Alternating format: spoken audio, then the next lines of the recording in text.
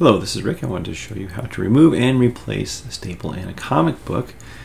And the way I like to do it is with the minimum of scratches showing on the staple, especially if the staple has developed a patina, as many of them have, and they're not shiny new, they're rusty and gross, so you don't care, but just that middle staple that's got a little bit of a dullness to it that you don't want to scratch up and show it being nice and new. And also you don't want to induce spine ticks or bends in the spine by when you take it out. Also how to put it back in and keep everything nice and straight. And to do that, I employ the following devices. I'll show you here in a quick little video. I've got my, I have the guts of my flawless staple remover. Here what it looks like, it's been Xylane and Teflon coated, and it fits into this regular staple tool, which now has a magnet on the back of it.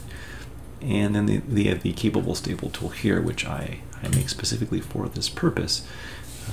So the comic book I want to use today is going to be this Ms. Marvel number 8, which is really dirty.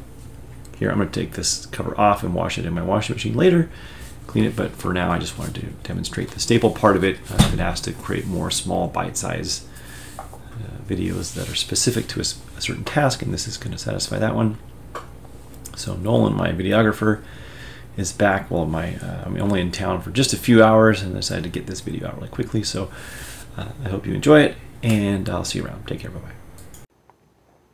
All right, so we're going to show you how to use the capable staple tool here on this old Ms. Marvel array, which we need to take the cover off to clean this. We're going to put it in the washing machine, so it needs that. And the book is otherwise an okay shape, but it's got some staining here. And this one is a Bronze Age 1977 book. Otherwise, a little note, I'm kind of looking through the pages here. Look, this looks like Charles Bronson. And what makes this one an ideal candidate for, look, Ms. Marvel. That's so weird. Where was she holding this in her bikini? Where was she holding this outfit at? It's like, but maybe she spins around. So this is an ideal one for using the flawless staple tool here and the capable staple tool that accompanies it, because this has a patina. So show them that there, Nolan. This one has like a light patina on the staple. So it's kind of a little, it's not perfectly shiny new, but it's not rusty. So it's in good shape. So I don't want to have it show scratches that are brighter where it's been manipulated. So what I do is I take the capable staple tool, which has this little spot that's kind of edged out of the bottom of it, and I use it to line it up on the bottom tool here. And I press down on it, and then I use the other side to straighten it up. It's just that easy. But what this does, the reason I like to do this is because it's keeping pressure on the staple on the other side of the book, so it's not bending up and putting spine ticks into the book. Then I take the hole here for this and put that staple straight up, hold the capable staple tool there, and then I take this guy like that, and then I just rotate it up straight like this.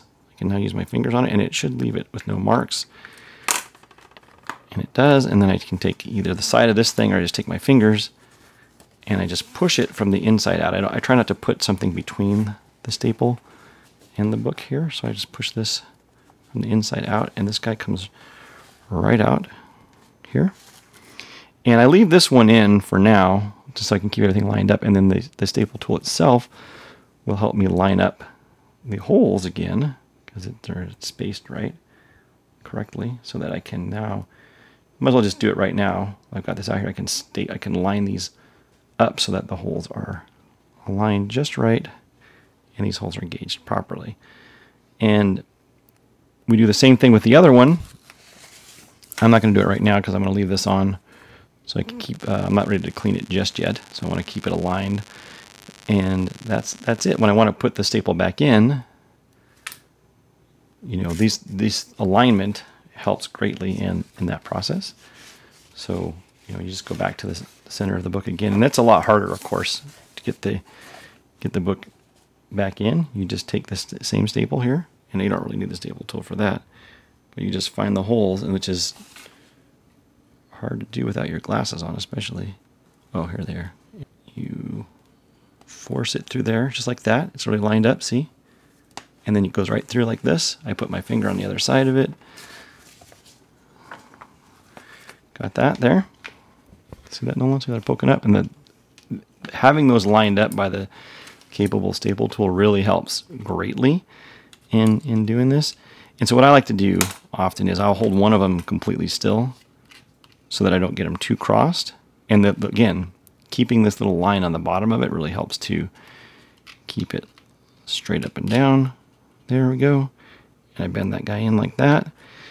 And you can do the same on the other side by holding this guy still and bending that straight over like this. And then I've now replaced that staple, and there are no marks on it. Go ahead and show it closely, Nolan, if you can, that it doesn't make any shiny spots that you would get with an uncoated capable or uncoated flawless staple tool, because it has this Teflon Xylan coating on it. So that's how we use them.